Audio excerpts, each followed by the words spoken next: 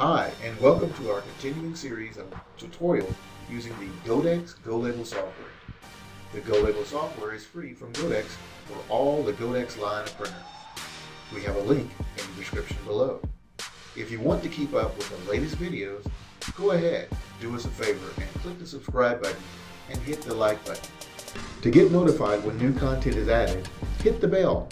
Also, feel free to drop us a comment below if there's a subject you would like us to show a video on. Okay, let's get started. I'm going to talk about setting up a printer, and setting up your printer on the Golabel software is pretty much the same across the board, just changing what type of model printer you're going to be dealing with. And today we're going to be talking about the RT700. So let's get started. So we're going into page setup. No, sorry. Into printer setup is what I meant to select. And so here I pretty much have gotten some of it already set up, but you can see all of the Golabel printers that the software supports. And so we're talking about the RT700. The resolution is going to be 203. Then we're looking at starting the darkness. We'll start out with 10 because we've got a pretty good, and that's pretty much in the middle. And the speed, here we're going to go to the fastest speed. And depending on if you're having print issues, which is some of the things that we'll be going through in another session, which you can do to improve that print quality. So as we go down, we're looking at the stripper, which we don't have attached to the printer, and then we've got the labels per cut, which we don't have in this particular case. We want the printer mode to be thermal transfer, because the other one is direct, and that's usually what it defaults to, is the direct thermal.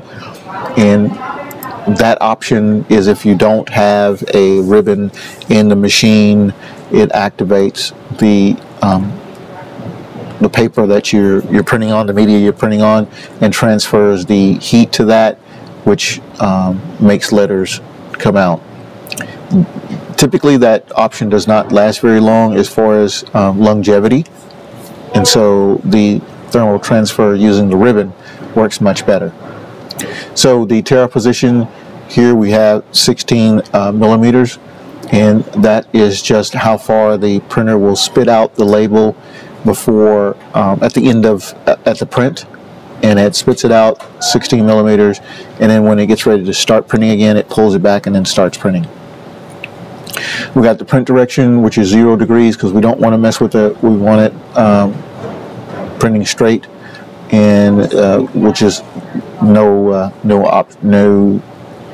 changes there. So then you've got the draw mode. Again, we're keeping those at default. Everything else is pretty much the same as the default. Once you've got these settings all done, then you can save it. And here I don't have a printer connected, so, but once you've saved it, then those settings are done and you are ready to start printing. Okay, so thank you for joining me in setting up your printer. In this case, we're setting up an RT700, but the 830 as well as any of the other GoDEX printers are set up pretty much the same way. So it gives you a good starting point, and make adjustments as you go along. So again, thank you for joining us, and we'll talk to you soon in the next video.